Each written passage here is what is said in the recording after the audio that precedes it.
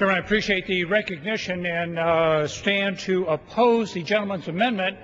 And first of all, also to make the observation representing the northwest corner of the state of Indiana that I believe the gentleman is mistaken in suggesting that the state of Indiana supports the closure of the locks.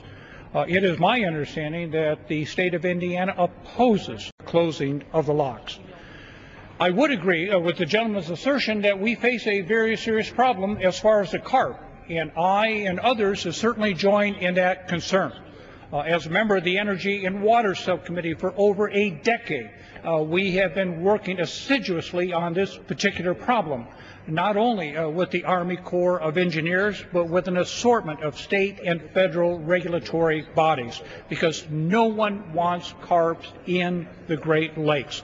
But I would emphasize to this body that it is a work in progress, and at this point, the closure of the locks is uncalled for. The second point, and the gentleman talks about the economy, there is an economic issue. Speaking for the state of Indiana, I would point out if those locks were closed, the impact as far as the loss to economic activity in the state of Indiana is $1.9 billion, and 17,655 jobs in Indiana would be affected. We're trying to create jobs in this economy, not strike them from beneath us. And finally, this issue is not without controversy. It has ended up in the courts. The gentleman's absolutely correct about that. Twice, the United States Supreme Court has rejected arguments by the Michigan Attorney General that closing the locks is eminently needed at this point in time. Last year, the state of Michigan brought the question of lock closure before the U.S. District Court for the Northern District of Illinois. On December 2nd, Judge Robert Dow ruled against the state of Michigan on their request for a preliminary injunction, explaining that the lock closure could inflict certain harm on the economy, and that the state of Michigan had failed to demonstrate that the Asian carp presented an ecological threat to the Great Lakes that was imminent.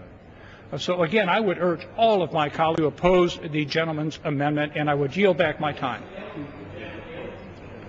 I'd be happy to yield. Gentleman's comments, and particularly at the opening of your remarks when you said your involvement in this issue for more than a decade, and the problem we have is we've run out of time. Really since 2009 when eDNA was found north of the locks, and now we found live Asian carp north of the locks. If I could recapture my time, I understand the finding of DNA that is not carp. And again, everyone is working on keeping the carps out of the lake. The locks are not impermeable either.